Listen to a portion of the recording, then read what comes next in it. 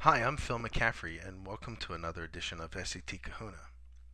Today's question involves geometry with multiple figures.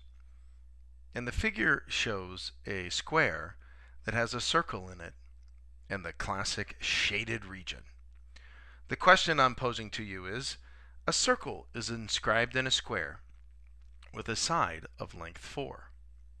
What is the area of the shaded region? The first thing that we're going to look at is the side length. So we see side length of 4. That's on the square. So if we look at our square, we see a side length of 4. Every time that you have a circle, I want you to look at it and ask yourself one question. Where is the center and where is the radius? And I call this center radius.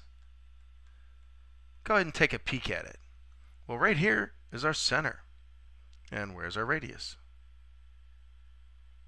When we have a circle inscribed in a square, notice that the side is equal to the diameter. If I attach two radiuses, what do I get? A radius of 2 and a radius of 2. That is equal to the side of 4 of the square. Makes it pretty easy. So now I have to take the area of the big area minus the area of the small area. And I always call this big minus small. What's the big? The big's the square.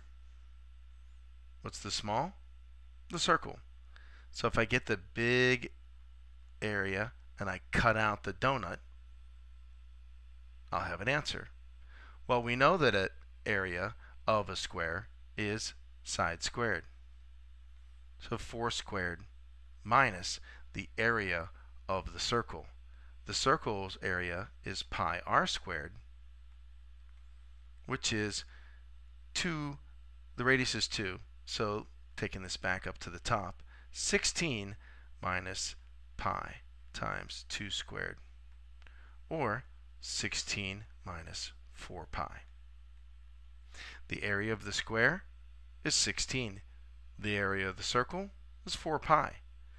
The area of the shaded region is 16 minus 4 pi. I'm Phil McCaffrey. Happy learning.